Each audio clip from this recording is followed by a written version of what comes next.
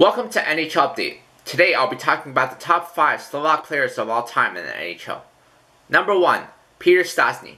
Peter Stastny is without a doubt the best Slovak player of all time. He is the second highest scorer in the 1980s after Wayne Gretzky. In his career, he scored 1,239 points in 977 games. 2. Marian Hossa.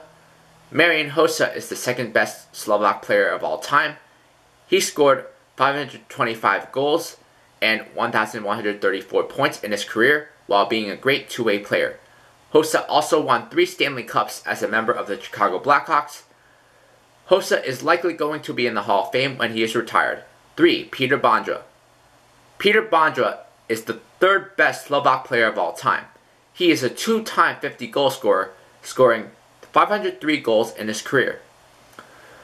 Bondra put up some real good numbers despite playing on some bad teams. 4. Marian Gaborik. Marian Gaborik was the highest drafted Slovak player in NHL history.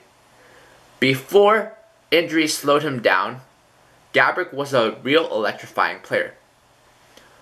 In 989 games, Gaborik scored 794 points. 5. Pavol Demitra. Pavol Demitra was a very productive player in the NHL. He had 10 seasons with 20 plus goals and 7 seasons with 60 plus points. Demitra had 768 points and 847 games played. So those are my top 5 Slovak players of all time in the NHL.